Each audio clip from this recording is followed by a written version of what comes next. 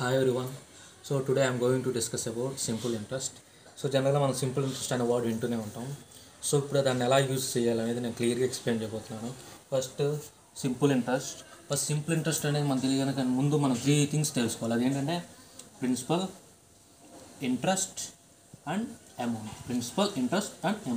Principal means initial amount is called principal. What? Initial amount is called principal. And interest means extra amount we have to pay on principal, that is called interest. The amount means the sum of principal and interest is called amount. So I will give one example now. For example, if I took 1000 rupees from my friend, so నాకు ఇది అవసరం వచ్చి మా friend దగ్గర 1000 rupees తీసుకున్నాను. వాడు ఒక condition పెట్టాడు, నువ్వు నాకు మనీ రిటర్న్ ఇచ్చేటప్పుడు 50 రూపీస్ ఎక్స్ట్రా ఇవ్వరని చెప్పాడు. సో నేను 1000 తీసుకున్నాను, తన దగ్గర ఒక ఎక్స్ట్రా అమౌంట్ కట్టాను, అంత 50. సో ఫైనల్గా అతనికి ఎంత ఇచ్చాను? 1050 ఇచ్చాను. సో హియర్ 1000 మీన్స్ ఇనీషియల్ నేను తీసుకున్న amount, this is called principal. నేను తనకి 1000 రిటర్న్ ఇవ్వలేదు, తనకి ఎంత ఎక్స్ట్రా పే చేశాను?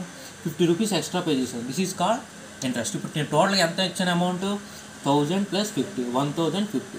So this is called amount. Now you get clear information about principal, interest and amounts. So next we have to learn about simple interest.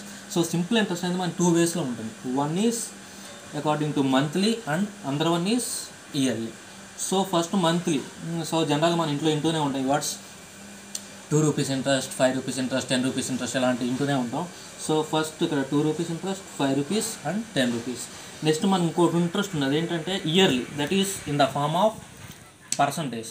So ఈ పర్సంటేజ్ని మనం ఎలా చూస్తామంటే rate of interest అంటాం. So ఈ rate of interest మనకి ఎక్కడ use అవుతుంది అంటే బ్యాంక్స్లో use అవుతుంది, అలాగే లోన్స్ తీసుకునేటప్పుడు కూడా మనకి రేట్ ఆఫ్ ఇంట్రెస్ట్ అనేది యూజ్ అవుతుంది. సో ఇప్పుడు రేట్ ఆఫ్ ఇంట్రెస్ట్ ఎలా క్యాలిక్యులేట్ చేయాలి, దానికంటే ముందు నేను మంత్లీ ఇంట్రెస్ట్ ఎలా క్యాలిక్యులేట్ చెప్తాను. For example 2 rupees interest. 2 rupees interest means 1 మంత్కి 100 రూపీస్కి 2 రూపీస్ ఎక్స్ట్రా పే చేయాలి, that is called 2 rupees interest. Means 1 మంత్కి 100కి 2 రూపీస్ ఎక్స్ట్రా పే చేయాలి. ఫర్ ఎగ్జాంపుల్ నేను 100 రూపీస్ తీసుకున్నా ఒకళ్ళ దగ్గర, 5 రూపీస్ ఇంట్రెస్ట్ అన్నారు అంటే ఏంటి? 1 మంత్కి 100 రూపీస్తో పాటు 5 రూపీస్ నేను ఎక్స్ట్రా పే చేయాలి. So means how much I have to pay? 105. Are understood about interest? So next we have to discuss about rate of interest. This is very important, confuse అనుకుంటారు కానీ ఇది చాలా ఈజీ.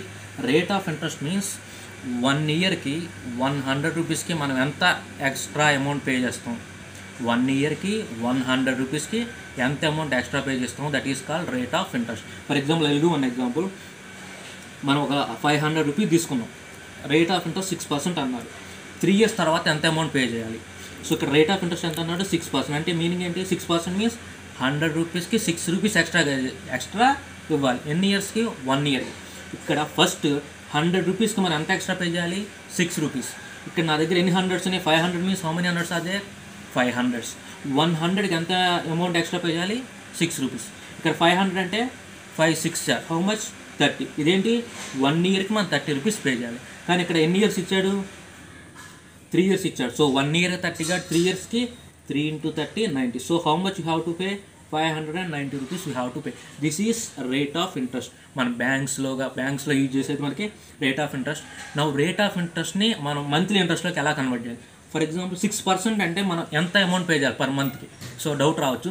సో రేట్ ఆఫ్ ఇంట్రెస్ట్ని మంత్లో convert చేయాలండి. ఆ rate of interest అంటే per year కాబట్టి 6% rate of interest means 6/12. 12తో ఎందుకు డివైడ్ చేసామంటే 1 ఇయర్కి ఎన్ని months? 12 months. So 6/12 means will get 0.5. అంటే 6% రేట్ ఆఫ్ ఇంట్రెస్ట్ అంటే monthly interest is 50 vice. Conversion of rate of interest to monthlies. So 8% అంటే 8/12, then will get nearly 0.66. Next 12% rate of interest means we'll get 12/12, that means 1 rupee. 24% interest means 24/12, 2 rupees. Like this we can find. Okay, thank you friends. So we can do problems in my next video. Thank you for watching this video.